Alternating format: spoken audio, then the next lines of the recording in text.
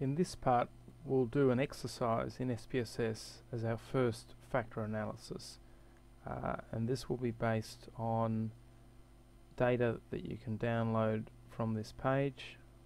Right click, save link as, desktop, and then I can open up this data in SPSS.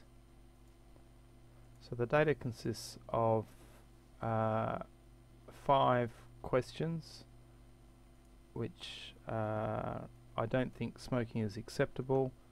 I don't care if people smoke around me. I don't think people should smoke in restaurants. I think people should have the right to smoke, and I don't think people should smoke around food. These represent attitudes towards smoking, but what we're interested to find out about is whether there may be 2 or 3 underlying factors which may summarize these 5 statements based on their correlations. The response scale was from 1 to 100, and if we have a look at the data, we have 107 cases. This means that we have a ratio of about 1 to 20 cases per variable. So we have 5 variables to 107 cases, which is a ratio of approximately 1 to 20, which is ideal for a factor analysis. So let's start off by going to Analyze, Dimension Reduction Factor. Control A will highlight all variables. We can put them into the box, and now we'll go through the various options.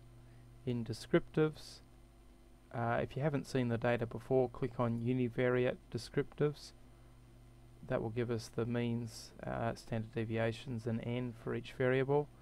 Let's also have a look at the correlation matrix, the anti-image matrix, and KMO and Bartlett's as measures of sampling adequacy. Then let's look at extraction.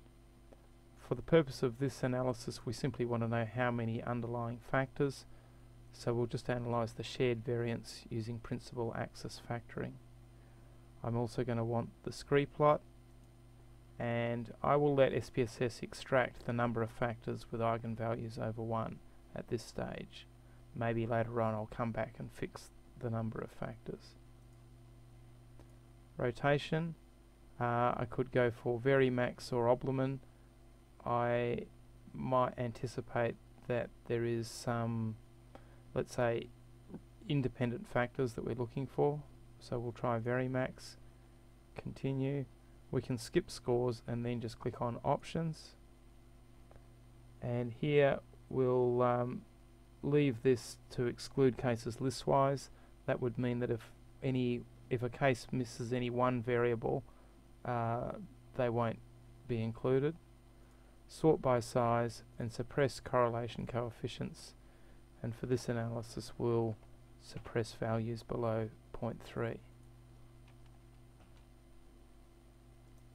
Continue and OK or paste.